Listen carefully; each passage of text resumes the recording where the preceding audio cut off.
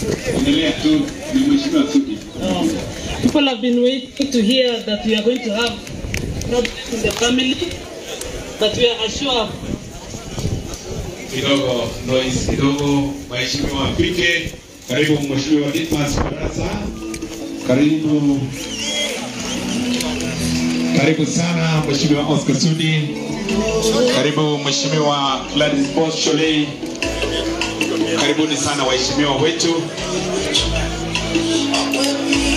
Asante sana. Basi bado tuko kwa tafadhali. Haya DJ, tunaendelea sasa. Karibu Mheshimiwa Sudi, utatoa fine because commotion. Haya karibu Lois. Waheshimiwa wale wamefika. I was actually giving a speech about our father. So I wanted to say a bit about my parents, our mothers. You may have heard a lot of drama about the divorce. Actually, there was never any divorce officially. My father only wanted to cause some drama, and he did it. My mothers are here, and they went nowhere. My mom, Kibor'S, she's at home. She's never left. Naomi has been here. In fact, we went home yesterday. She's here. She's never left. And Unita is here. And they're all here. So nobody went anywhere. So it was only drama. It was only for the news. Another thing I want to say about our father. He could really make noise out there about his children. Oh, I'm going to shoot this one. I'm going to kill this one. I'm going to take DNA for this one. But I'm sure if you look at all of us here, nobody will be taken for DNA. Another thing, he only wanted attention, especially when his years had started growing older. You know, being a politician, you always want to be in the news. So because of his time of politics had started going down kidogo, of course, Kina Waheshimiwa Kale could come and they would have some. Anybody who went to see him, want to take a photo with him so that you can uplift your name. Because anytime you want to be notified, you want to be noticed in politics, you go to him, talk to him and tell him, please support me. So that when he says, Kibor'S amesema, support Caleb, Caleb atapata kiti. You support Mtu Fulani. So that is what happened. Anyway, in short, our father loved us very, very much. Don't be mistaken. He loved his children. He loves us all.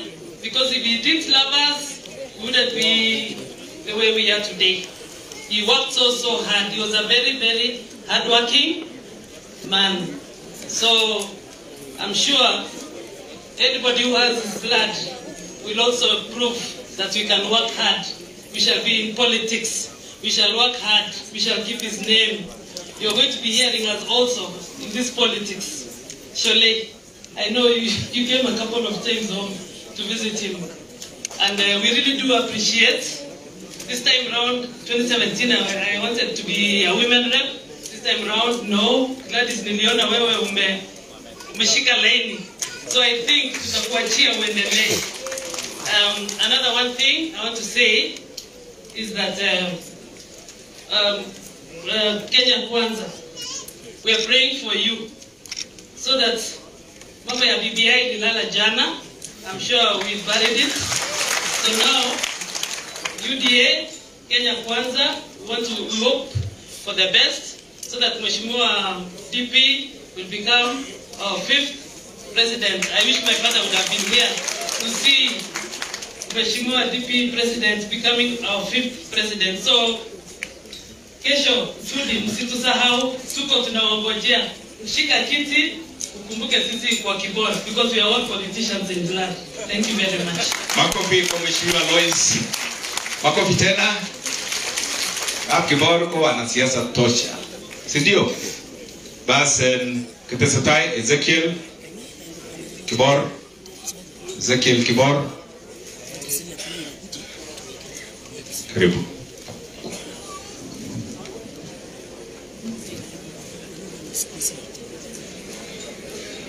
DJ. Nakuwasalimia wote kwa jina la Yesu. Jambo. Mimi naitwa Ezekiel. Mimi nakuwashukuru wote kwa mmekuja kulia na sisi. Waheshimiwa wote wameingia leo. Asanteni sana kwa kuja. Mambo yangu si nyingi sana. Sasa tusherehekee maisha ya baba yetu. He was a serious guy. And he knew what he was doing. At times we tulikuwa kidogo lakini he wanted to show us his boss.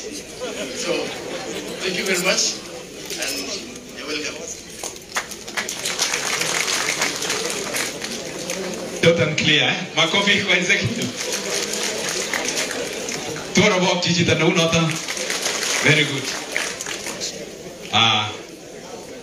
Tunaendelea na family. Kageba anyun tilianutik chebo family se kiwek Kibor'S family nebo kap Kibor. Arab mut. Negiti. Giro Sugorup Philip Melly nebo Kamatelo kubijoto go family. Acha kotare masata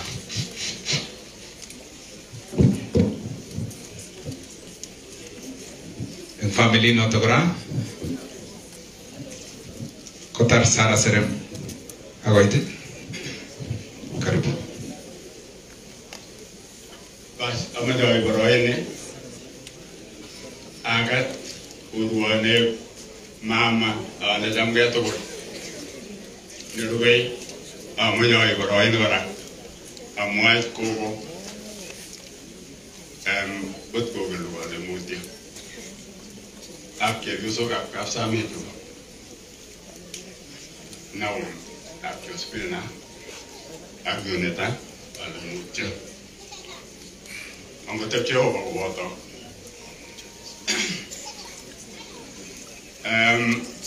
हम जो आई बरो इन वाला आए काम मामा हम वो ये वाला कोली हम वो मिलते तो बोल के बागेंगे Mzee tukul amu utara poste kemi ora kemo ajeni mama tukul soje kai ne nyu para mu aboga mu awe tapte to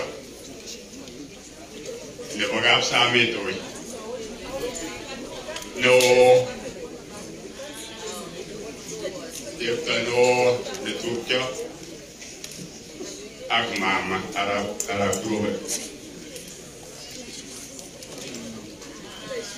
asi ki koy pisa na aku festival ngo bago tu ke sia ga mo ge ngal ngo to smi amun da mi ke sia ta ga organiza ne ga te ke la ta na ka amun amoy mutyo mo de grone ke ba mama amoye mutia awu goge eba mama awu ni ga mama aktibi ga mama alen mutia nga mwa story kitige eba mama ine oga ngete oli masiko tolini amoye mut awu story eba mama ko ngete sigo oga ngete mama ke mile mo po yo kwaldoria le boga pesa en sigo o ke tunme ke ni ta biota o na mosi o tunme a kwaldo o de mo ngare de ko ro to mo ngare ta biati o ki ro ke mile mo ko ke mama ra brobere Ogelati mai for the gitonge na gi boy unde na gi sisine suswe asigenda mai asigoi ange mite yin kamane ogi pure atakambe koi bas mai ya asgo ya atak asmutai koi ya kwandang en el río. Porque mi activo somos akare ana kusene we tega tigalote mai na ta abonda kitonga na ta ni kisongi ni kitonga iposki kisongi ni kitonga na ta as de hotel con el niño de con el cabos no podrá ir no a mí me va a estar karibu gavana Mandago puede correr el cual viaje en Boreta con el baile de la tomate porque ahora tiene sede de correr otro lugar así voy a ir a Uganda we viaje oga cual agobangan el oro no toque porque peto agobangan a cual Uganda ahora por la una de Corea o de Corea viaje fue Uganda porque ya para batar otro nueve cuasi god ya para batar si god cual cabos pas ko tauneta mama aktauleta paisieta mama yoto mungkin isturi ke mama awoyata dia mungara ina namba moja murana wane ana boyota ne kujita nenereji awoges nerege barodok toajin asista unereji awigita me lagoki kita me tiliado tiki kongoi urabaki arab mut karibu. I want to recognize the presence of His Excellency Governor Mandago. Karibu mheshimiwa. Haya, Getaj Philip Meli kutoka Matelo. Karibu. Kongoi family tu ni baga Matelo ni baga bor ando kira wayu tilion nuti choro no kapiga kokwe to majaga ta tu le gane ta piso le jamge kwa niaba ya family ni baga Matelo oga kumwage le poleni mutio engruonda bagui amusana na ega Matelo kimoy wage le mutio engruonda ne bagui agui continue history ne o missing aswa egine ne gitunga Matelo ago history ne bagui Jackson Kibor'S ko ni tetiliani amuse ko na ega Matelo ko gimutu ko yodara boy inenda ne gimutu Jackson Matelo se wabi ko tutsenge de no o gate bara Matelo ba wi golle ngoko yodani ako manne ko nyara boy golle anende ni onyu wai ko kai tai abote jorwa ni to ngete yoto abo ibundo aje ga Matelo ba moye aga bor family the baga sami to why we maintain a good relationship as a family Matelo with the family of Kibor'S. We want to thank God for the opportunity that He gave us to build this relationship, and we want to appreciate so much. And it's very difficult to eulogize such a hero in times and moments when he really built himself from that history that was little known to the history that has become popular with the people and is now eulogized worldwide, not only nationally. We want to appreciate each one of us who has come here to mourn with the family. The Matelong's family are sending their condolences from the Mzees of his age mates, who are very few now. Agina Boyote Moror, who served with him in the council, sent his message of condolence to the family. That was one of the best, greatest friends. Because I remember when Kibor'S news broke up that he has divorced Naomi, Mzee Kibor'S came around with fellow Mzees. I played your Kibor'S on television. Kule Kibor'S chago ngalenga television, to maon jebyo sendi to mamiga.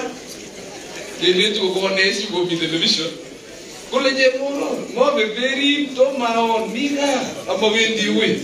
So we realized what Lois is saying is true.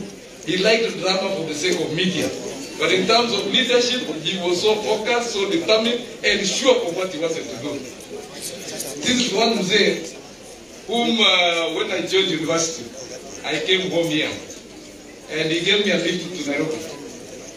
And on our way, we left here at 9 at night. We arrived in Nakuru at 11. So we went to Kunste Hotel to spend there. Then when we were having breakfast, he decided to interview me on the 7-course meal for breakfast. For a villager like me, I didn't know that. So I went straight to look for the chapatis, but the Mzee called me back and said, now come back here, start with the juice. Then I told him, no, we start with food. He told me, you've gone to university and you don't know how to follow a menu. Can you stand here, I teach you. I realized he was a very intelligent old man who really wanted people to succeed. So we cannot eulogize beyond that. But we want to remind ourselves that this is one Mzee who really stood as an icon, and some of us in our family as Kamatelo, we learned a lot from him. True. Finally, we used to come for Christmas holidays and these merry-making parties. He's one Mzee who could send his vehicles to collect all his relatives from wherever they were. So the family would have Christmas in Kibor'S, a vehicle would come to collect us from Kitale. When he has it in Cabinets, he would bring all these people. When it is in Kitale, he would collect everybody and gather us up there to celebrate together as family. Surely, as the sons and daughters, kindly continue your father's legacy. Otherwise, and we want to pray for you. We want to wish you all the best in your endeavors, and may God continue to guide and protect you and give you his blessings in abundance. Asante. Makofi kwa Gamatelo. Kongoi Philip. Basi moja kwa moja mpaka Eric Barngetun. Sandana. Eric Barngetun.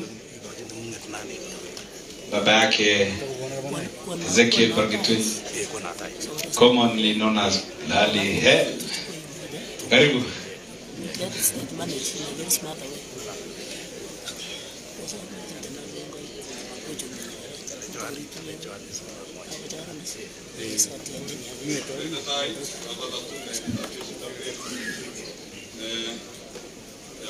Kwanza nataka salamu nyinyi yote kwa jina la Yesu na ujambo wote. Kwa majina mmeelezwa, mimi ni Eric Barngetun. Mimi ni kijana late Mheshimiwa Barngetun kutoka timu ya Bodani.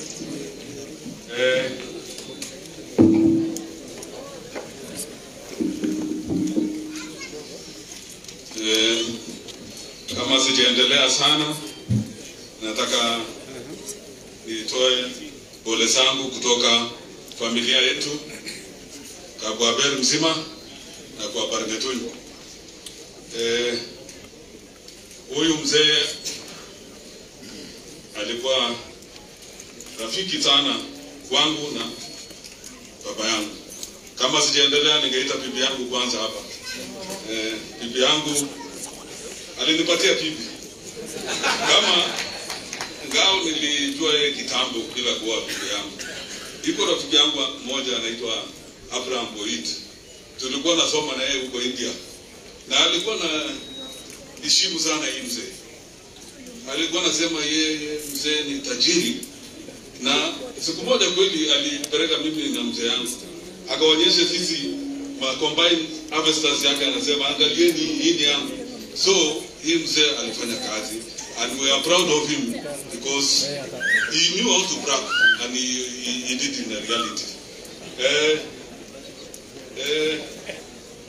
Mzee yetu hii alikuja kwangu na akakuja kana mimi mwaka mzima. Na sababu gani? Sababu alikuwa anapenda msichana yake huyu mama. Na unajua kwa anapenda watoto wote, lakini hata kwa klasi iko namba 1 na iko namba mwisho. So naonekana nilipata bahati. Na sasa alikuja kwangu, akakaa kwangu, hata watu hapo wanajua ni kwangu. He was already taken over as his house, his place. I remember when President Uhuru Kenyatta was campaigning with Deputy President, he landed at my place, Songo. Commander ya Rift Valley akaniambia, hii shamba si yako sasa, hii ni yetu. So Kibor took over my house, he became his. And we stayed with him. We stayed with him, and he was happy. You imagine somebody staying in one place for 1 year, and he was taken care of. I remember hata bibi mdogo anasema, wewe umenyang'anya mimi mzee yangu. Nikamwambia hata mimi nimenyang'anywa bibi yangu. So, we are in the same boat. So, Kibor, he was a very difficult man. I was trying to reconcile his family, but I talked to him on several occasions. Akaniambia, wewe una bibi moja unaniambia mimi nina bibi wengi, wewe kitu.